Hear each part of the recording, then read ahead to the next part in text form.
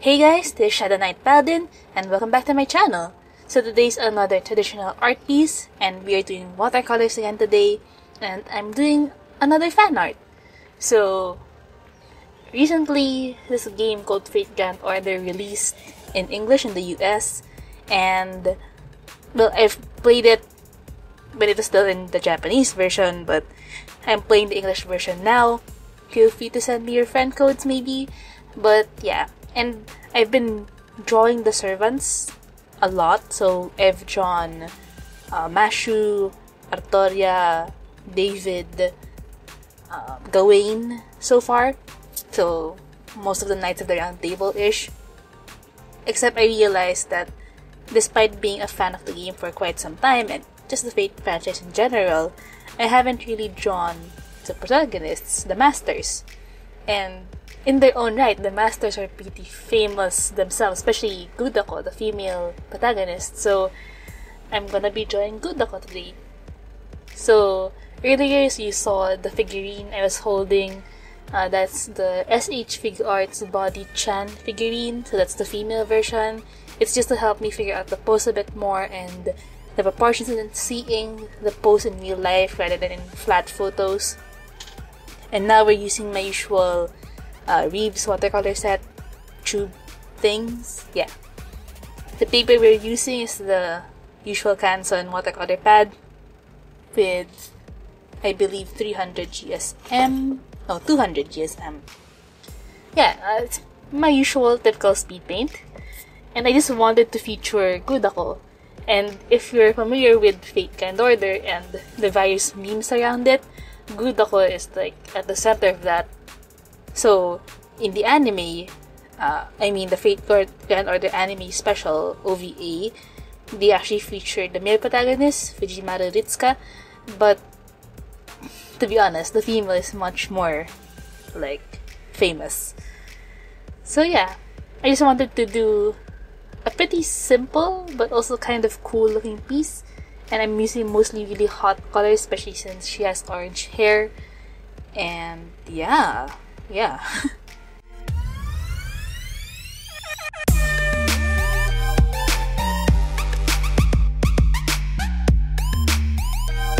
Have you guys played Fate Grand Order? And if you've been following my channel for a while, you might know that I'm a bit of a fan of the Fate franchise in general. But are you playing Fate Grand Order? If you do, who's your favorite servant? Let me know, since I play both the JP and the English version, so I'm quite updated on both sides. Even though I really haven't played since the start of Epic of Remnant in the Japanese version, since I switched over to the English version, where it's only Fuyuki, what's the other areas? Fuyuki, Orleans, and Roma. Except them. So there's only 3 chapters available right now.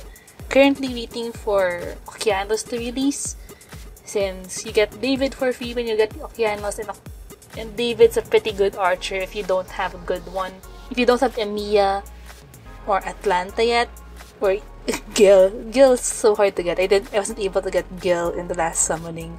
So if you don't have Emiya or Atalanta, or even what's her name? Steno? David's a pretty good replacement. I currently have 2 archers. I currently have Emiya and Arash. Arash is a bit weak though in terms of attack power, and his NP, his Noble Phantasm, can only be used once, so I like him, but he's not really super useful in combat, though he's currently at level 40, I think, and I don't have enough stuff to level him up. Emiya is also currently capped at his either 40 or 50 level, and I don't have enough monuments to... I don't have enough materials to level him up yet. But yeah, I want to play Okeanos soon, especially since Francis Drake is there, and yeah, Medea Lily is there as well. Yeah.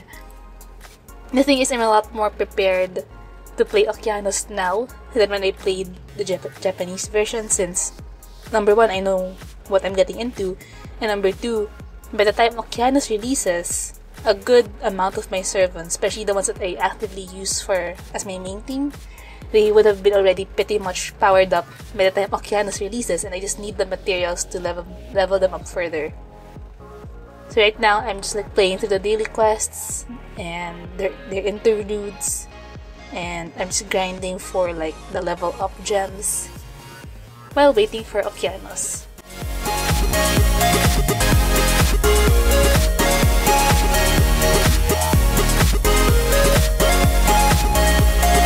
Okay, let's talk about the piece real quick, just to fill up the time and as well as, you know, not leave this a blank music-only video. So, when I started this piece, I knew what pose I wanted. I already had the pose in mind way before I decided I wanted to draw Gudako. So, the pose was done. When I decided it to be Gudako, I knew that I wanted to go with the more hotter color scheme.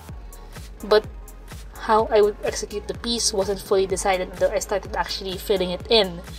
So originally, I would have done my usual technique of like doing the line art first and, you know, putting the color under the line art, but for some reason I decided to do the other technique wherein you build the shapes using only paint, and for some reason that turned out pretty well, especially since the background is pretty heavy with the dark and hot colors. It really, how do I put this? Not having the lines sort of balances out the heaviness of the piece, since it doesn't really define or take up any space of the white of the character. So it's nothing sharp or, yeah, because the background is pretty heavy on the amount of detail on it. Not having lines on Gudako herself balances out the weight of the background, if you know what I mean. Yeah, so it was a good decision on my end to not do line art. Though I did do some line art, but it's also with the paint, so it's not as heavy to look at. And then my other concern when I was doing this, especially at the start, was since I did an orange background and Gudako has orange hair, I wasn't completely sure how I was gonna differentiate her hair from the background, especially when I started doing the shadows. I was able to fix that some sort by making the bottom of the background have a Payne's gray tint over it, and then on the upper part I used red to give it more more color, more saturation. And then I topped that off with burnt sienna to give it even more brownish look.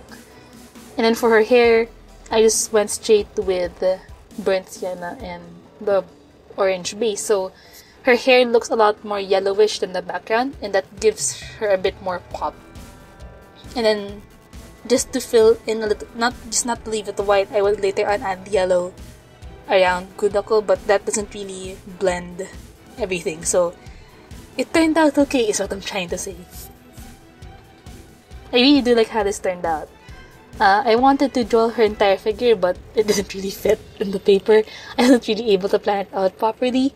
So yeah, I guess that's fine.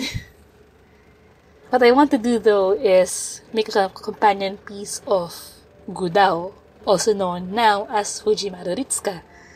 So that's the guy version.